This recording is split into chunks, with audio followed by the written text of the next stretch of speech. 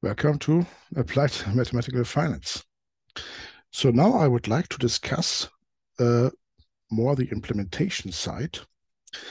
Um, yeah, as I maybe mentioned some time also ago, I feel that it is important that you also see how to implement the model. I would like to teach you to become really a good programmer, to try to create an extendable, clean design of our model implementation. Also, since you have a mathematical background, you do know what would be possible extensions of the model. We already discussed some of them. So quantities that are deterministic in, say, a very basic version of the model could become stochastic later. So it is really a good combination to know the mathematical background, to know the path, the possible paths of extending the model, and to have some skills in implementing this model. This is also really a huge asset in the industry. If you do know the mathematical theory, the numerical methods, and if you then are able to implement the model in a clean, extendable design. And that also pays back to, say, the theoretical part. You can then use your implementation to investigate model properties, the behavior of the model, get a deeper understanding of the theory. And since your design is extendable, you can then grow on this and explore different aspects. And we will do this in, say, one of the upcoming sessions when we, for example, investigate how does the numerical error depend, for example, on the choice of the equivalent martingale measure. These are all quite nice experiments which we can do using our framework. So it's not just an implementation of that model, it's maybe a model framework. So we are in the section of interest rate models, discrete forward rate term structure model, and I would like to start discussing the implementation of this. So our model setup, the one that we like to implement, is this version. So the version that features here some factor loadings in front of independent Brownian increments. So in contrast to the version that has a volatility parameter in front of correlated Brownian motions, so Brownian motions that have instantaneous correlations. We know how to translate this version in the other version and back. And we also know how the drift is calculated once we have chosen the numeraire. So let's discuss the implementation. So first part is our model and numerical scheme. So what I like to do is I like to cut the problem now into reasonable pieces. So these pieces could be motivated from a mathematical aspect. So for example, there's the calculation of the drift and the numeraire. These two aspects are related.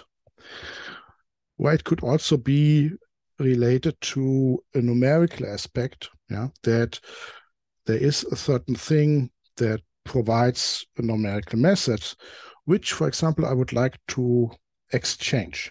So maybe I like to exchange the model using different model, or I would like to exchange the way how the normal distribution is generated. And a programming aspect that makes this very easy or comfortable is the interface. So I will now cut the problem into parts and define the interface for that part. And then we can later create different implementations. So this decomposition that you will see in this lecture. This is just one possible way, and maybe it's not the optimal one. So just see it as an example that we could study. And when we decompose our problem into different components, we may be guided by some principles. On one side, there is the single responsibility principle. So every module, or say class or function, should have a responsibility over a single part. So there is a part that generates random numbers. That is a part that creates maybe normal distributed random numbers. There is a part that performs the Euler discretization, and also a part that calculates the drift, a part that calculates the numeraire. So you could decompose these things into different parts.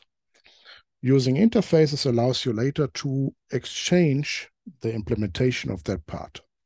So there is an encapsulation of this single responsibility. But on the other side, there is another aspect, and that is a little bit pulling in the opposite direction. This is that we would like to have a high cohesion.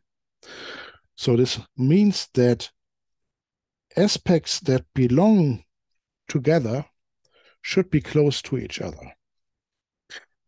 And a nice example for this second aspect. So the second aspect is that you should not cut into too many different things, because some things belong together. They should be in one unit. And a nice example for this second aspect are the numeraire and the drift. Well, why is this the case? Okay, we have a certain formula that defines the numeraire. The spot measure numeraire, the terminal measure numeraire, is defined in terms of our model primitives are the discrete forward rates. And once we have chosen that numeraire, there is another formula how we calculate the drift. So this the function, say, n, which is the numeraire at a certain point in time. But this numeraire is a function of the forward rates. And since we have spot measure where we accumulate the forward rates, it's actually a function of the forward rates that we have observed before that time. Okay. And then there's the drift, which is associated with this numeraire. So it's the drift for the Qn measure. That is also some function of these forward rates. And we derived that actually the drift is just a function of L of t, the forward rate that we observe in t. Of course, also a function of other model parameters, the sigma, the rho, or the lambdas. And there is a link between these two guys. This link is that the numeraire appears there in the measure. So to avoid the problem that we create a numeraire that is inconsistent to the drift, or have a drift implementation that is inconsistent with the numeraire, these two parts should be provided by the same component, because the component knows the measure. So they should be provided by the same component. And this component is somehow associated with the measure. Okay, so you could think that maybe a good component to cut out of your problem is the measure, and the measure provides these two functions. Actually, I'm not doing this in my example, which I show you. In my example, it's just the model that knows these two parts. But that would be a nice extension, a nice improvement of the current design. Okay, so these two things pull a little bit into opposite directions. And that's also the point that this is just here one possible way, in the sense you have to, in the sense that you have to decide, okay, where do you like to cut, and where do you like to have things put together. So what is our task? Our model is our discrete term structure model. And we would like to perform an Euler scheme discretization of that. So there's Euler scheme here. Euler scheme for the SDE, so our ethos stochastic process. And when we have the Euler scheme, we have a sequence of random variables at discrete times. Then we like to do a Monte Carlo simulation. So we like to sample a finite number of sample paths. So sample path omega of these random variables. And then later we can use that to value financial product or explore the behavior of these forward rates. So Euler scheme requires a time discretization. So the first step is that I need a time discretization. And maybe that's a first thing that I could define as an interface. Or could I then reuse different implementations or reuse an implementation of that time discretization? Because actually in this model here, there are already two time discretizations. That here is the time discretization for the Euler scheme, my simulation time.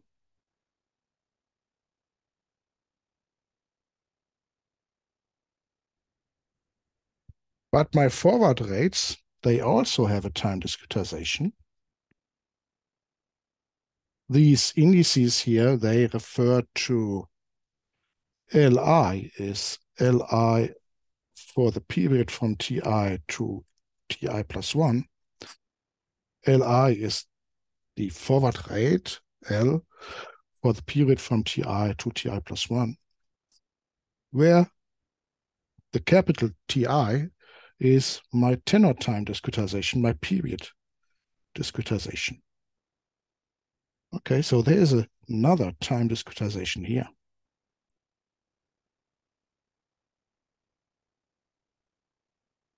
So this is the tenor time.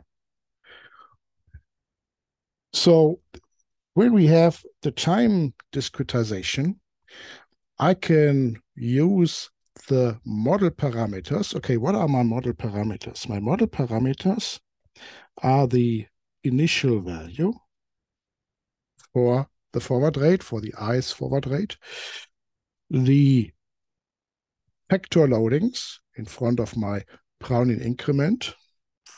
Also, a model parameter is which numeraire do we choose. So that's somehow the measure. This then determines the drift. Okay, so since the drift is maybe a derived quantity, just view maybe one of these as a model parameters. So this is the model parameter that we specify which measure we use, which then implies here the drift. Okay. Then I already discussed that sometimes it's good not to perform the Euler scheme, the Euler discretization for the model primitive variable L, but to perform the discretization on a transformed variable. And since my model now specifies what we discretize and how it is discretized, that is also viewed in my interpretation as part of the model specification, the model parameter. So another model parameter is our state space transform. That tells me how the forward rate is calculated of the discretized random variables. Okay, if I have that state space transform, for example, if you consider the log normal model, then you know, okay, that will also change a little bit our model parameters. If you consider the log normal model, it's good to discretize the logarithm. That means actually I have a different model parameter for the variable y. Okay, so if that is a log normal model. That would be a lambda times Li. If I go to the logarithm, that would be just the lambda without this Li. Likewise, to reduce lemma, yeah, in the L coordinate, that is a mu times Li for the log normal model. If we go to the logarithm, that is just a mu without the Li, and then the minus 1/2 sigma squared. So this state space transform changes how I interpret, how I see, it changes the model parameters that I use in the Euler scheme. So if I view this here as part of the model, then maybe I should specify as model parameters, not the original parameters. I should specify the parameters of the y. So I will specify the initial value of the y. I will specify the factor loadings of the process y, and I will specify the state space transform. Of course, there is a relation to the parameters of the original model. So this is my original SDE, and this is now the SDE I am discretizing.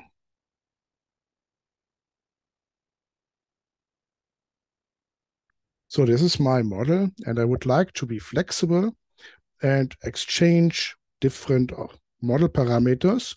For example, I would like to be flexible and use different numeraires, which implies then different drifts. I would like to be flexible and maybe investigate different discretization state spaces, these different transformations there. And of course, the initial value and the factor loading are also model parameters which I would like to change from time to time. Going back to the principle with the cohesion, my drift parameter should also be specified in the model. So it's maybe not a model parameter, but it should be part of the model. And now I call this model, this is my process model. If this here is my process. So first, my process generates an Euler scheme discretization of the transformed variable y, and then it is just applying my state space transform to create my time discrete process.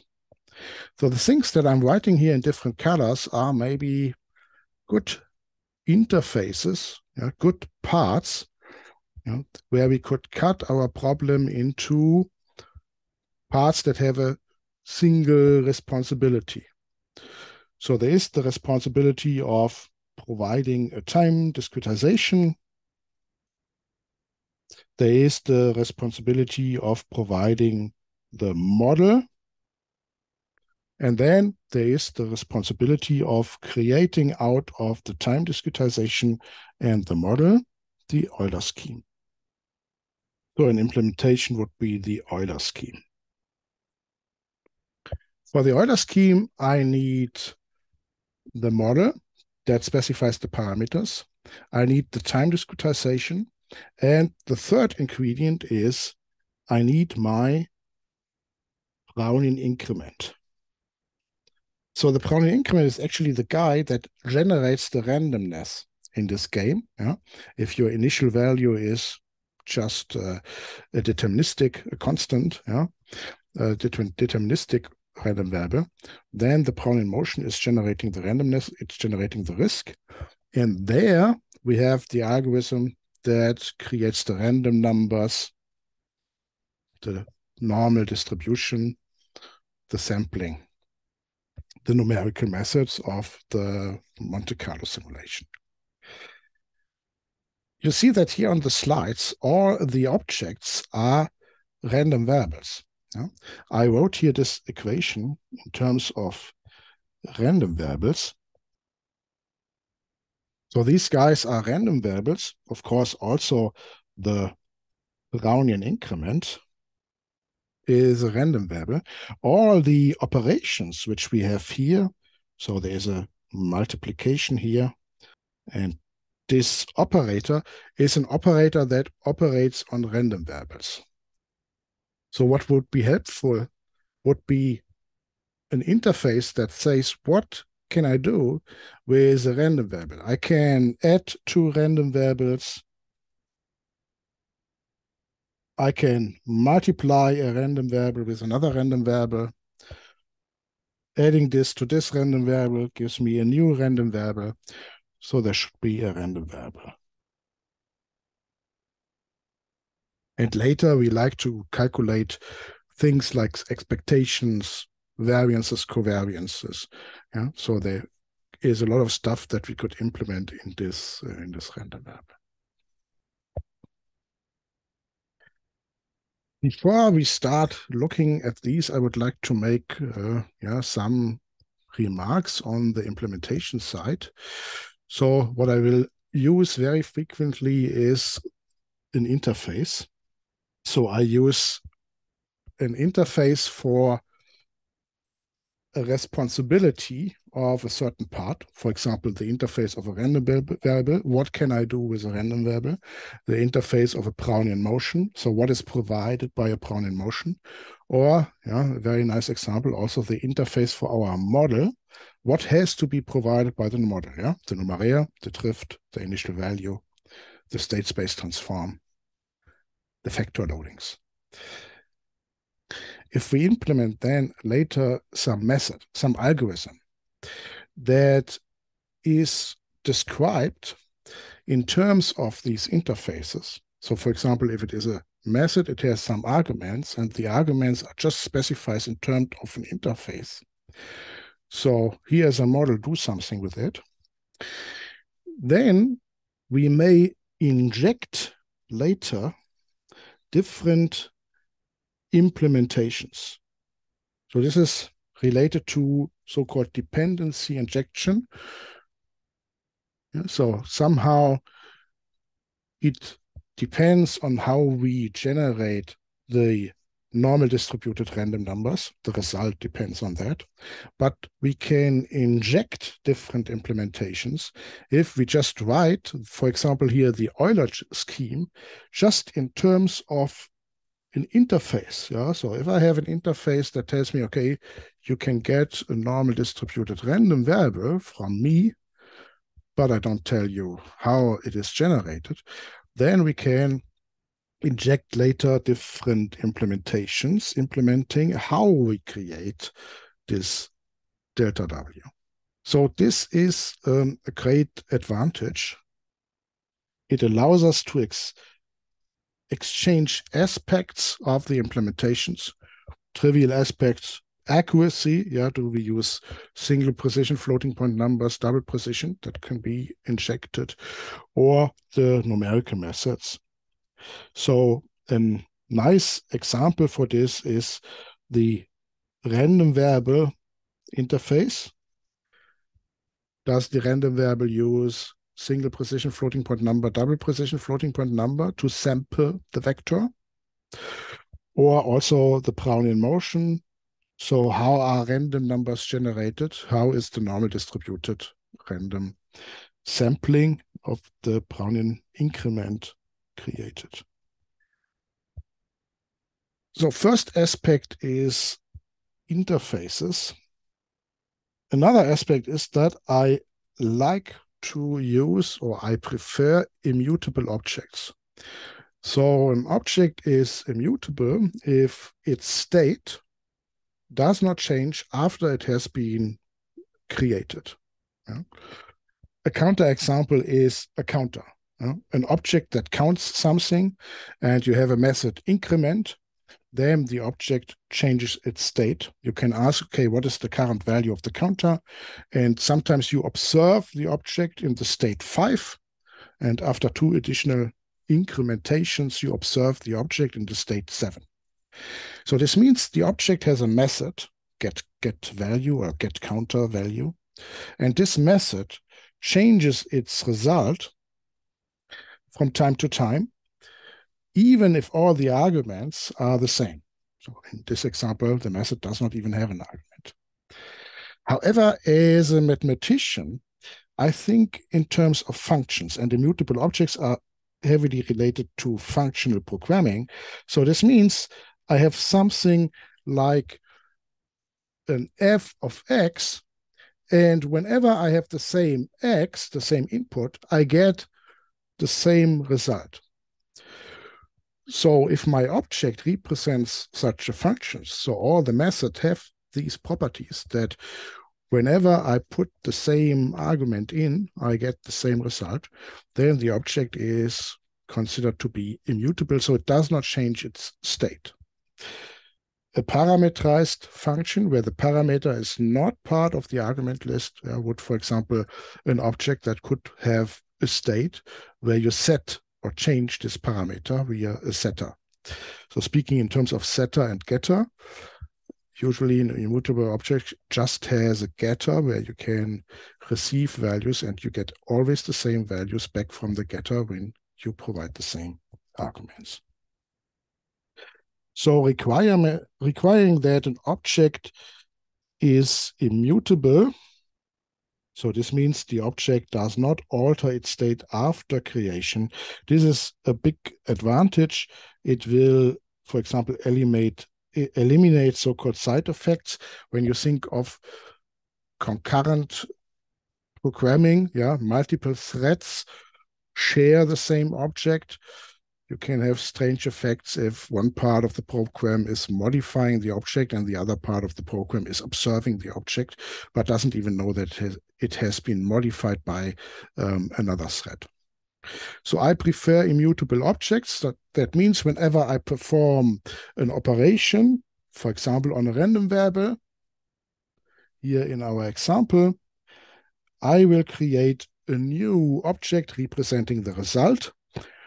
The two inputs are not changed. So another aspect which will pop up in our little review is that of pre-calculation or caching. So depending on the application, it may be that some objects could be reused. For example, our problem here, I have this algorithm to generate an Euler scheme, and now I change a certain model parameter. So it means I change the model.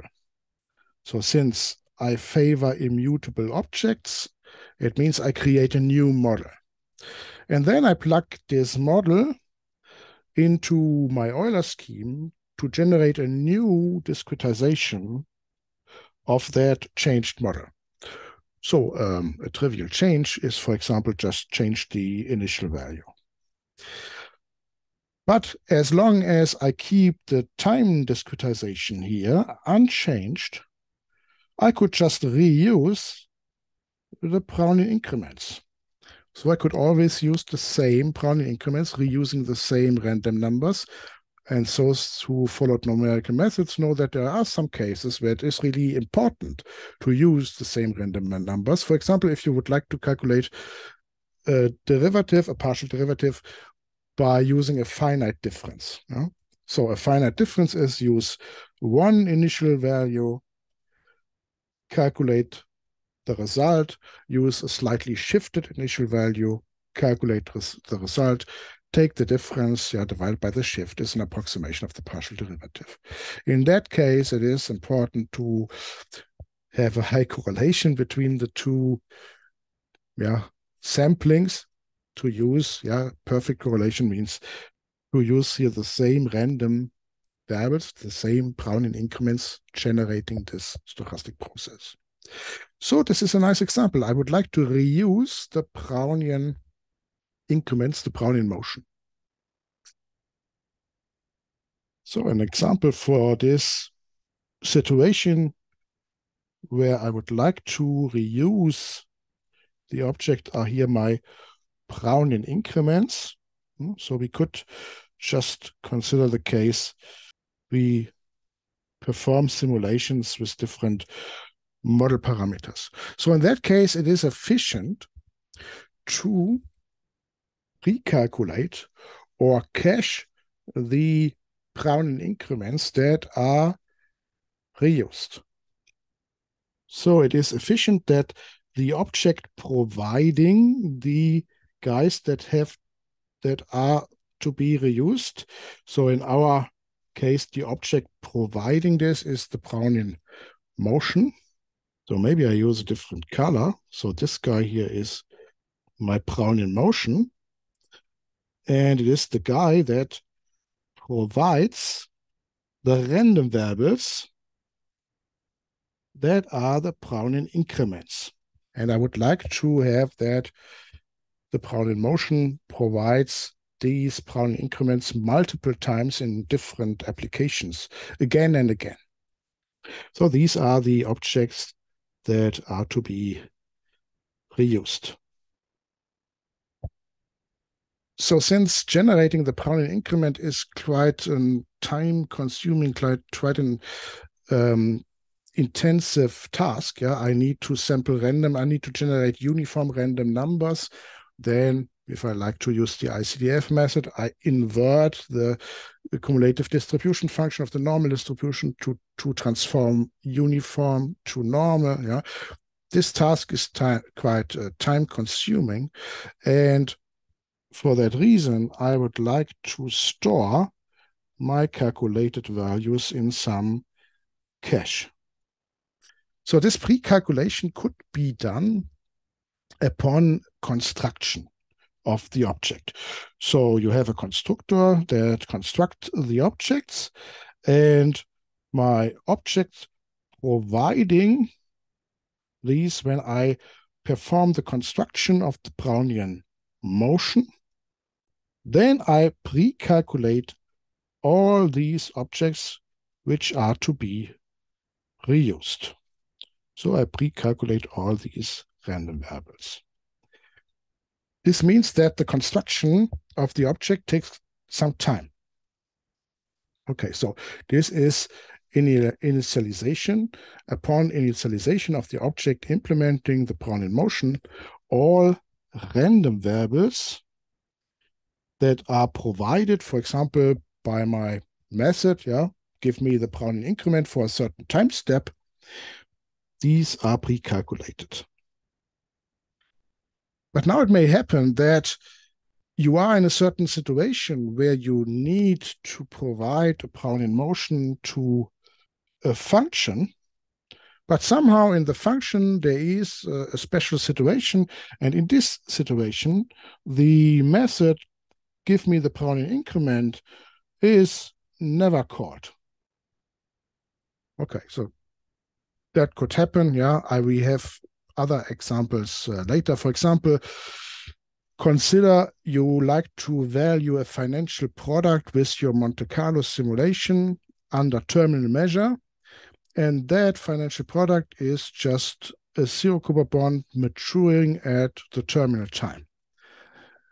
Okay, so I know that this is just 1 divided by the numeraire at the terminal time, and if the terminal time is, and if this model is under terminal measure, then this is just analytic. I do not need a Monte Carlo simulation for that. So there is a special case where I can value the product analytically because I know the numeraire is just equal to 1.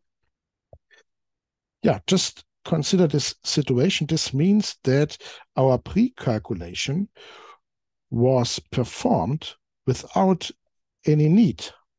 So we went through the lengthy step that we pre-calculated all the Brownian increments upon construction of the object, just to discover that all these guys are not needed. So we initialized the cache, providing these guys, and the cache is not needed. So this situation can be improved by so-called lazy initialization. So lazy initialization is that the required object, so this is our random variable, this is calculated upon request. So when we call the method get Brownian increment, then we perform the calculation of this Brownian increment, and we store it in the cache, and any subsequent call will then provide this cached object. I will use this at some places, yeah. So if you stumble across this, yeah, there's maybe a remark that we do lazy initialization. If you have a setup where you have concurrency, you have multiple threads requesting, for example, a Brownian increment from that Brownian motion, so requesting an object from this provider, then of course it's important that you perform this initialization only once.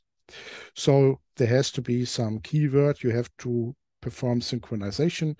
So you will see there is the word synchronized around this block that performing the initialization. So when you have two threads that ask for something, okay, one thread is entering, he will populate the cache, the other one is waiting until he has finished, and then the other one is just returning the cached value. So just to avoid that you perform two initialization concurrently of the same object and then create maybe some strange issues with the cache. An object that performs lazy initialization, is it actually immutable in the sense that it does not change the state? Well, strictly speaking, this is not true. Yeah, it changes its state in the sense that when it is populating the cache, it is requiring more memory than before. Upon construction, it's very thin. It doesn't require memory. But once you ask for the value that has to be pre-calculated, it is blowing up that cache. And also with respect to timing, the first call to this method, please give me something, requires a lot of time because he's performing the pre-calculation of all these values. But then any subsequent call is very fast, yeah, because he's just providing the cached value. So there is a change in state in the sense that we require more memory pre and post initialization, and also the response time of the method changes, pre and post init. But we still have the property that if we provide the same arguments to the method, we get back the same result. If we have that, then this is called effectively immutable. So the object does not change state in this sense.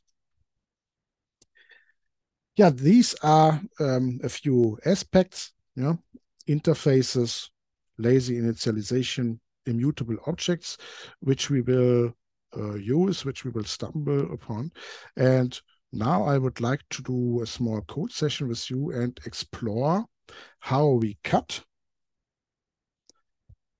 our problem into some parts to get a flexible framework that allows us to simulate many different interest rate models.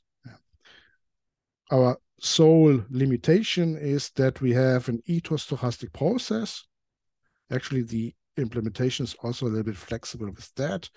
So we could later replace here the Brownian increment with some other increment, some other stochastic driver. And the other limitation is that we have a time discretized interest rate curve. So that we have discrete forward rates. Apart from that, our framework is quite flexible. So let's start with our first ingredient, that all the participants here are random variables. I will go through this by doing some experiments. So you can find this experiment here in this class, in this package.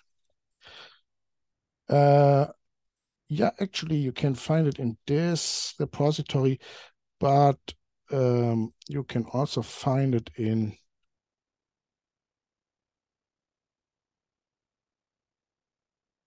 the experiments repository, and I will just take it from there and we'll go through this. So there's here the project where we have some experiments, and here is a small Java class that has a main method that performs now some experiments with our interfaces and objects. So my first guy is that I would like to discuss the random variable. So maybe I just comment all these out. And let me discuss the random variable. My random variables in my problem are described by an interface random variable. So let's have a look at this one. So in my library, there is the interface random variable hidden here. So you see there's random variable. And what you see is just an interface is description of what we can do with the object. So it's just a lengthy list of methods.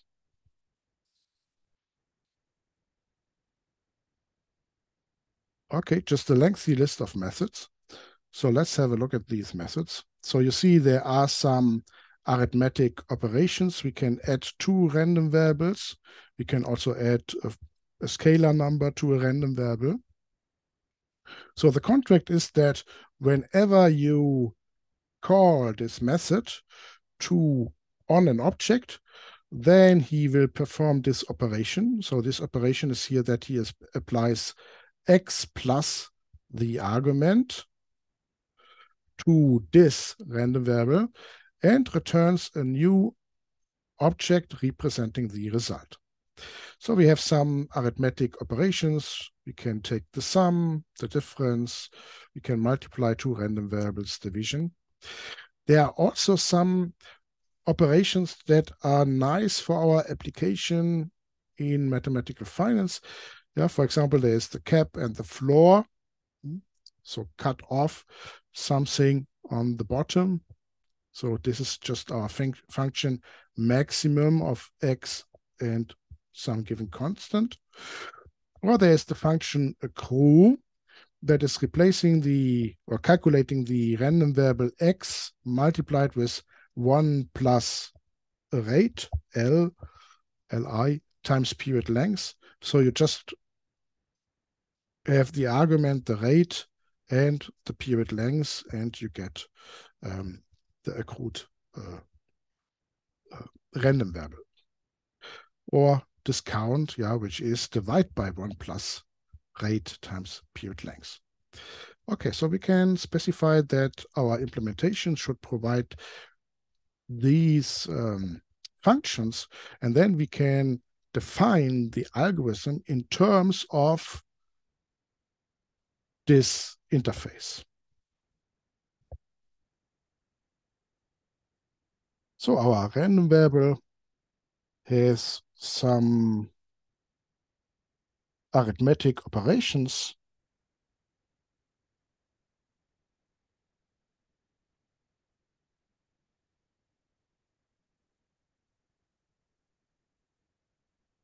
and also some stuff that is maybe useful in our application.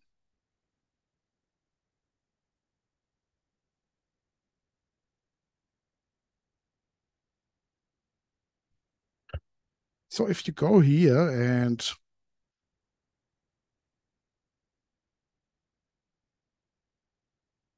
are on our interface random variable, you can open the type hierarchy, and you see that there are many different implementations.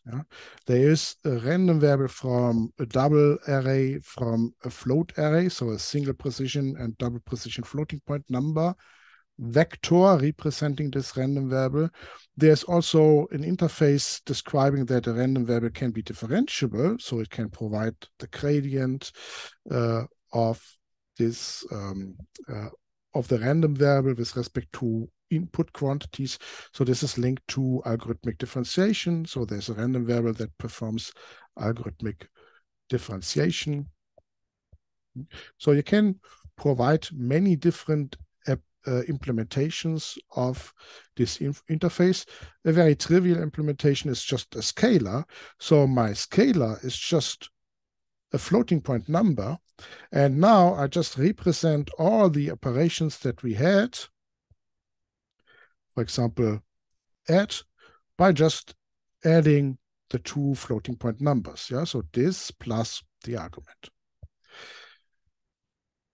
Yeah, let's have a look here at the random variable from the floating point double array. So you see this random variable has the internal representation that there is an array of floating point numbers, my realization, representing this random variable. Yeah, and now the implementation is already here a little bit special, because sometimes it could be that you need a random variable, but that random variable is actually deterministic. In that case, you could use here our other implementation, the scalar, but this guy can also do it.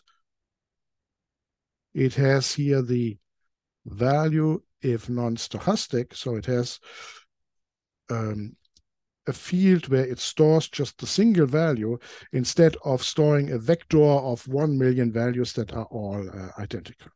So this is just an implementation detail that we like to save a little bit space when we already know that the random variable is not a sample vector with different values, but if we know that the random variable is a sample vector where all the values are actually identical. If you then go to some implementation, so for example, we add another random variable to this random variable, then you see I just check here. Okay, there's some other stuff going on here which we can ignore. I just check here, are both guys deterministic? If yes, you can just add the two values and return a new one. But in the general case, we have the loop over all the values of over all the vector, and we create a new result vector from our operation, this random variable plus the argument. Okay, so we create here a new result vector. So you see that you have here the implementation. So when we have on our previous slide on our problem that z is equal to x plus y. Okay, so then this means that we call x and we add y to it, and this will create the new random variable set. And what we do here is just we hide the implementation that we have to loop over all the omegas. So this is the loop over omega L. If you dig a little bit deeper into this implementation, you see, for example, also that we have here calculate the expectation. So this would be just 1 divided by n, I from 0 to n minus 1. This random variable of omega I, but we do it with an error correcting summation, yeah, the so-called Kahan summation. So there is not so trivial stuff also inside here. So this is our vector x of omega I. So let's play a little bit with the random variable. So I have here a small test. Okay, so yeah, I just print here a small headline that this is an experiment with a random variable. So you can create a random variable that just represents a scalar value, say 2. You can also create a random variable using now our implementation from double array that represent a vector. So now I have the x and the y, so I can calculate x multiplied with y. So I would expect that all the values here are multiplied with 2. Then I can calculate the average of this, the expectation. So if you look here at average, this method just returns a new random variable, but this random variable v will be a deterministic one. So if it is deterministic, you can just ask it for the floating point value. So maybe look at this implementation again of the double value. So you see he's checking, is this random variable deterministic? Yes, then return just a single value. There is a corner case if it is a vector, but the vector has just one element. Okay, then you can just return this one element. Otherwise, I throw an exception. Yeah, then maybe I just print these objects here, yeah? So let's run this little program. So what do I print first? I print first the random variable x. And maybe another remark here, I do a technique which is called implementing against an interface. That means on the left-hand side of my assignments, I always have interfaces. Yeah? On the right-hand side, I say how it is constructed, but then on the left-hand side, I always have the interface X. So this means that the code that comes here below doesn't rely on the specific implementation. This would be different if you would use here this on the left-hand side. Yeah, the code looks the same. It doesn't complain, but now you can do things here below that could rely on the specific implementation. So it's a good style to have on the left-hand side of the assignment only the interface, because that allows you to exchange the right-hand side here, and all the code that comes below will still work. At least will still be syntactically correct, because the code below does not assume anything in addition than X is a random variable. However, if I print the X, he will call the method toString. So this is just the method toString he is calling. Okay, on this random variable. So I can just leave this out. So he's transforming the random variable to a string. So, and then he will tell me which specific implementation do we have. So we see the X is this vector here. It is not deterministic. There is this so-called filtration time, which will not be needed here. Yeah, so I specified it as 1.0. But later when we have stochastic processes, okay, there will be some time associated with the random variable. So I can also print the y. He will print, okay, this is a scalar. It has this value here. We can print the result, z, which is y times x. Okay, this is just times 2. We can print the v. It is the random variable of the same type as the z. Yeah? But now he has calculated the expectation, and he has realized that the result is deterministic. So from that v, I can calculate the value. The value is 5. Yeah, so I get out of it the floating point number. So time discretization. We have in our problem here 2 time discretization, simulation time, tenor time.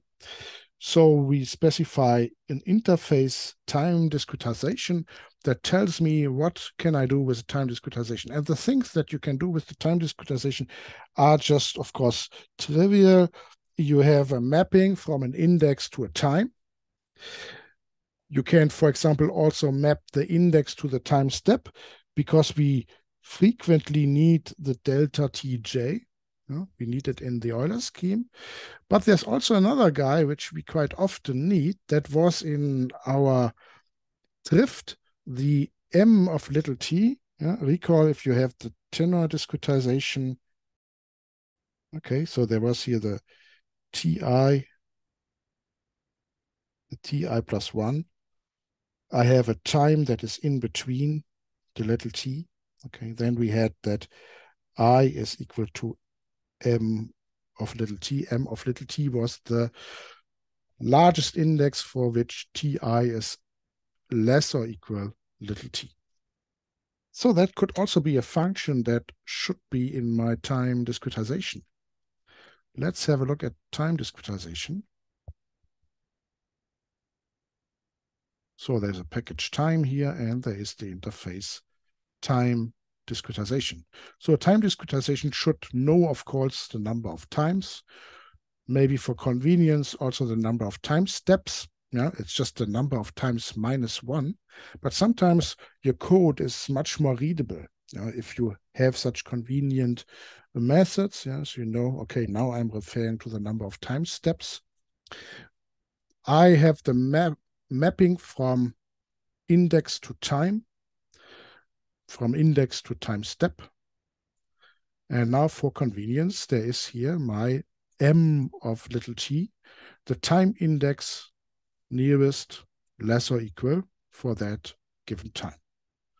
There are also some other nice methods here, which should be provided by the time discretization, but then it's actually done. My implementation, time discretization from array, is just a vector of times.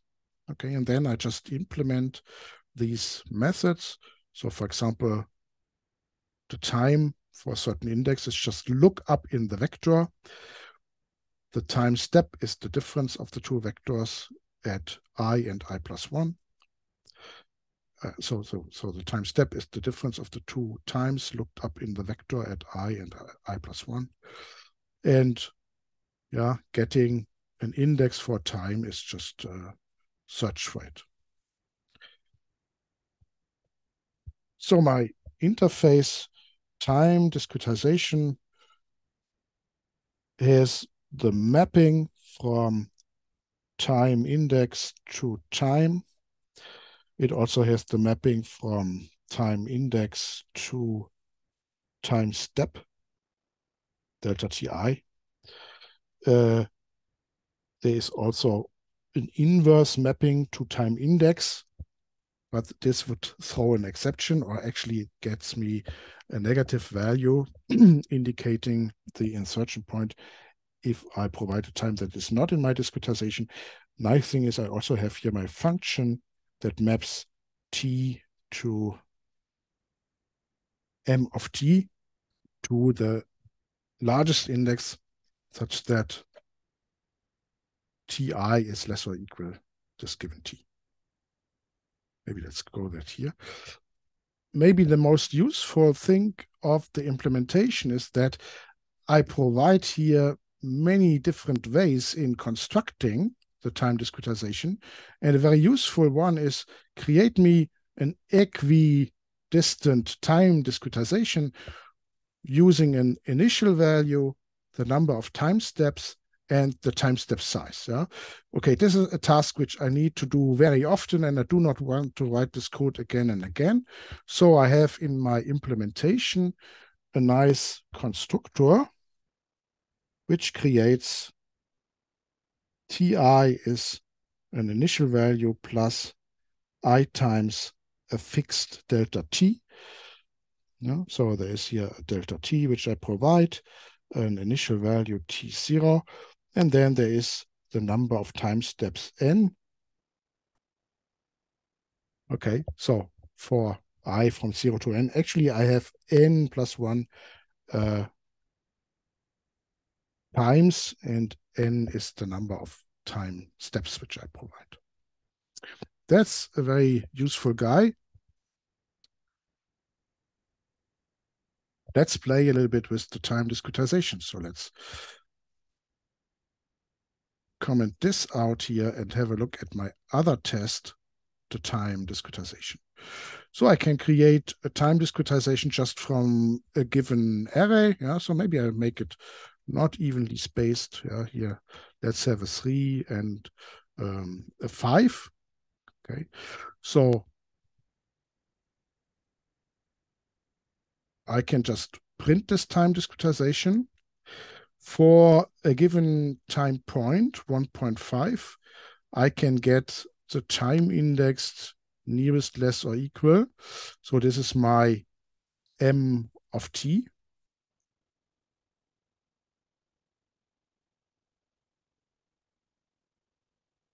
I can ask the time step for a given time index.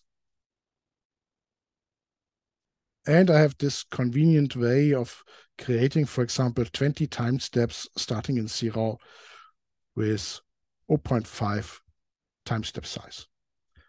Now let's check what he's printing. Yeah, and maybe you can also play with this a little bit. So my first time discretization, my time discretization 1 was just here this array, which I created. Then I provided a time 1.5. Okay, 1.5 is actually here in between. So it's rounded to 1. So 1 has the time index 1. If I ask the time index 1 again, the time step from 1 to 3, that is 2.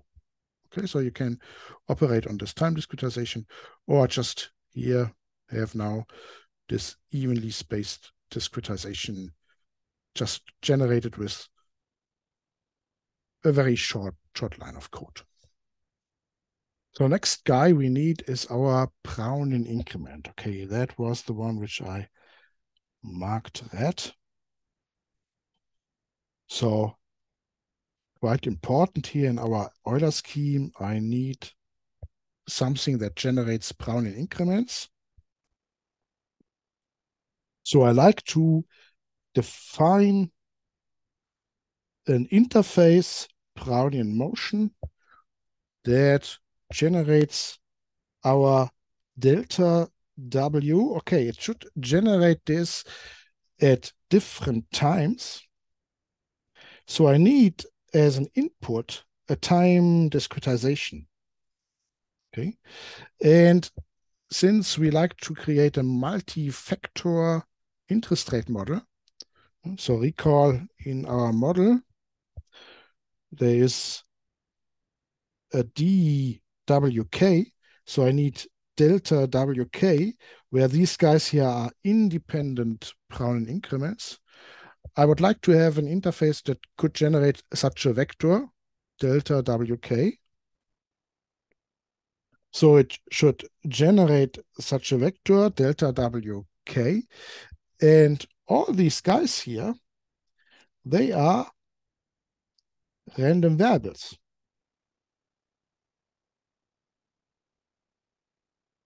So you see that my interface already uses my two other interfaces, where you could use the time discretization and the random variable implementation to generate our implementation of the Brownian motion.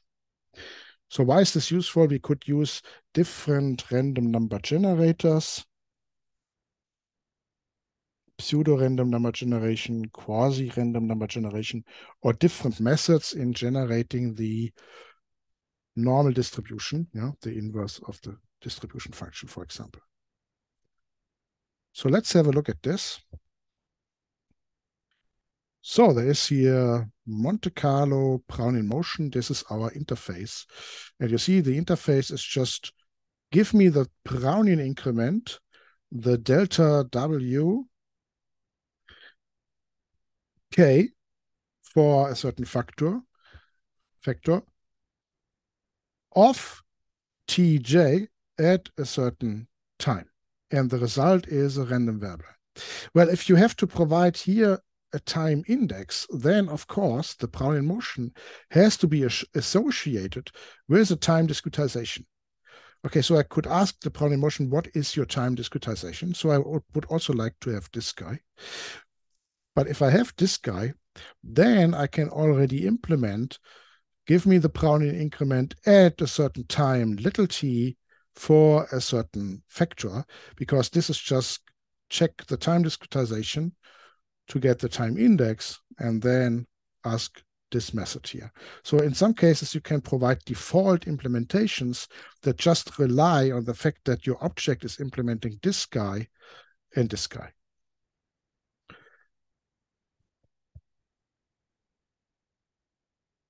So this is our interface of the Brownian motion, and the Brownian motion provides me now here with the delta W of Tj, where this is the k's vector, the delta Wk of Tj. So this guy is the k, this guy is the j, but I also need to ask him for the underlying time discretization. So this is my interface. This is all I need. An implementation. Let's look here at the type hierarchy. You see there are some implementations here. There is an implementation that allows to generically specify a random number generator. We'll use inversion of the distribution function. Or there is an implementation that readily uses the Mersenne twister as a random number generator. So for this guy, you need to specify the time discretization, the number of vectors, the number of sample paths for the random variable, and the seed for the random number generator. And then there's a subtle thing here. Okay, it generates now a sample vector, but which implementation of a random variable should he use?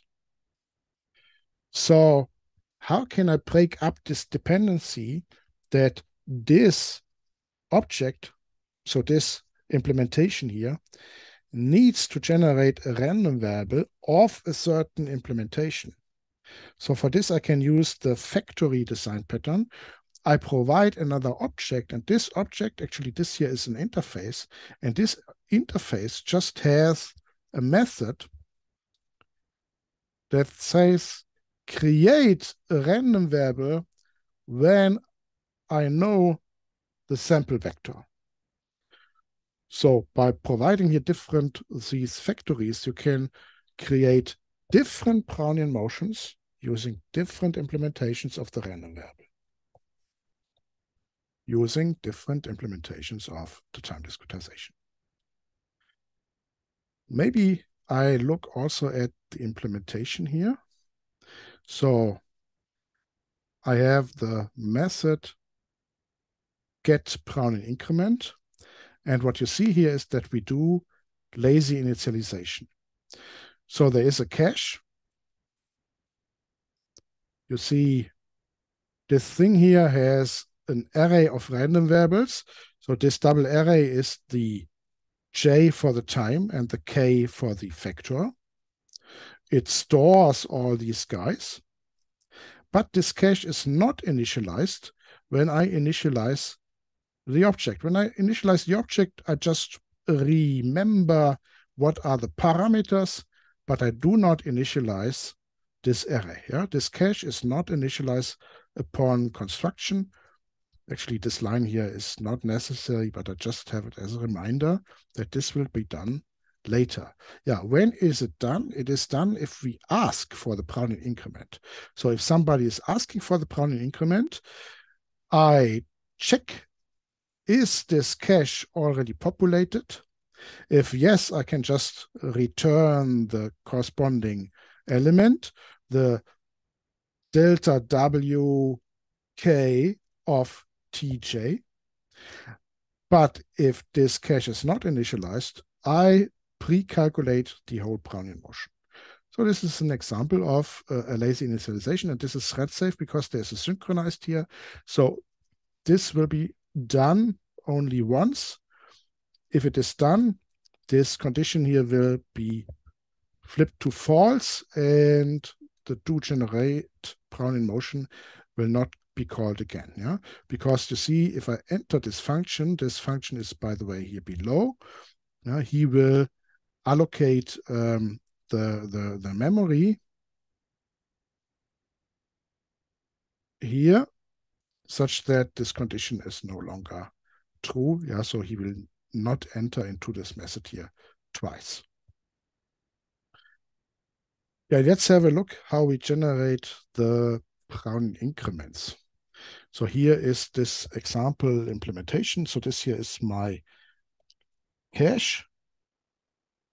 So this cache in terms of random variable is caching delta wk of tj. So this is the j, this is the k. The k is the number of vectors. So from 1 to n. The number of sample paths is provided.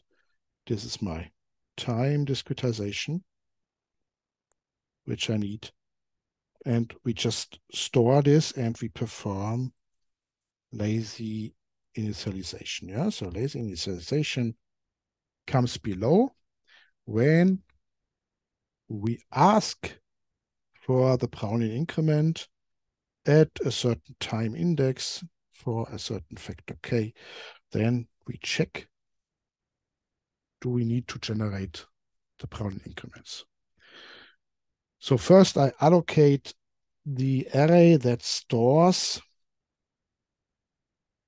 the random normal distributed random sample vectors. So this is now the vector for every j, tj, for every factor k, and then for every omega. So I have here, say, some omega. Number of time steps, number of factors, number of sample paths. Then I just pre-calculate from my time discretization the delta tj, and for the Brownian increment, I know the standard deviation is square root of delta tj, so I pre-calculate the square root of delta tj. That is a scaling factor to the standard normal. And then I loop over all omegas, over all time steps, and over all factors. And I create the corresponding random number. And then I have created these sample vectors and I just need to wrap them in random variables. So wrapping them in random variables is I ask this random variable factory, okay, just wrap this in the corresponding implementation. So we have an example of lazy initialization, nice example here in this implementation. Next thing in my decomposition of the problem is the Euler scheme. So my Euler scheme is the one that now provides the discrete stochastic process that represents the forward rates. Actually, you could place here a tilde because it is not the original the realization of the original SDE. It is a time stepping approximation. Yeah, it is an Euler approximation. So this Euler scheme provides these guys, but it needs inputs. And the inputs that are needed are now our Brownian increments that we generated. The time discretization is not needed for the Euler scheme. Why is the time discretization not needed? Because the Brownian motion already knows the time discretization. Yeah, we have provided it to the Brownian motion. So I just like to use the Euler scheme with that time stepping, yeah, to have consistency. If you would introduce now a second argument, time discretization, that time discretization could be inconsistent to the one that you use here. So I do not provide a separate time discretization, but I will provide our Brownian motion, our Brownian increments. And the second thing that I need to provide is our process model. So this is the initial value, the factor loading, and the drift. So my Euler scheme has as input an object implementing a Brownian motion. This includes already the time discretization. You know that it has a getter, get time discretization, and our model, so the model that provides the initial value, the drift, the factor loading, the transform that gives me the x. Okay, so this guy here is the x I of tj. So we have the L is equal to the x. So the blue parts are provided by something which I call process model. So there is something called an implementation Euler scheme from process model. So this process, this Euler scheme interface just then has a value get process value. So this get process value will provide me with the x, okay, the x at a certain time index, the j, for a certain component. So this is a vector x, so this is an xi for a certain component index. And the x is, again, a random variable. So since we have injected the Brownian motion, which knows how to generate the random variable, we perform all the operations on random variable. We get out an implementation of the random variable. So you find this guy in Monte Carlo process. There you find the interface with this get process value. And you also find the implementation of the Euler scheme. Okay, here's the implementation of the Euler scheme. Also uses lazy initialization. And the inputs are the model and the stochastic driver. So the independent increments, this is our Brownian motion. Yeah? If you look here for independent increments, the type hierarchy of this thing, you see that the Brownian motion is just an interface extending this. So I need the model and the Brownian motion to generate my Euler scheme. Maybe we don't go into detail with the Euler scheme and just conclude by now playing with all our objects in our little experiment. So what I left out is the experiment with the Brownian motion. So let's have an experiment with the Brownian motion. So the random variable and the time discretization is here, done. So for the Brownian motion, I need a time discretization. So I use this convenient method to generate an evenly spaced time discretization. And then I can specify the parameters, so number of factors. This is just a one factor Brownian motion, number of sample paths, the seed of the random number generator. And I use now my Mersenne twister random number generator to generate these Brownian increments. So what we can do is, let's recreate the Brownian motion from the increments. So this is, I have W of Ti for different i's. So I need a vector of random variables. So my x here will be now the W, the x is the W. And initial value of the Brownian motion is 0. So my x of 0 is 0. Then I loop over all time steps. I ask the Brownian motion for the Brownian increment. So since we often need the Brownian increment, that's the guy that is provided. And let's just say xi plus 1 is xi plus the Brownian increment. So that's actually already an Euler scheme. It's a very trivial Euler scheme. It's the Euler scheme with drift is equal to 0 and the sigma is equal to 1.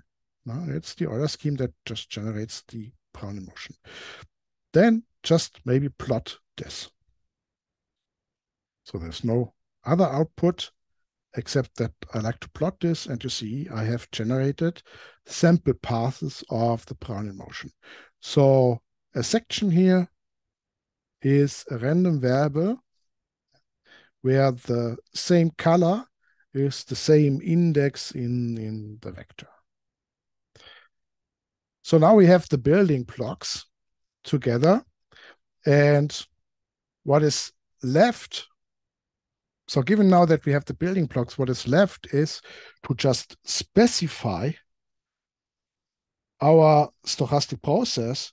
So this will be, we specify these parameter here, and we will do this then in the next session for our discrete term structure model. So you see, I have here many different specifications from very simple models. You maybe already know here from the equity part, yeah, a stock, to more complicated models also here for stocks. And then here's some interest rate models that now provide the calculation of the numeraire, the calculation of the drift. And we will then have a model within the model that provides here these factor loadings. Yeah, let's do that next time. Thanks. That was it for today.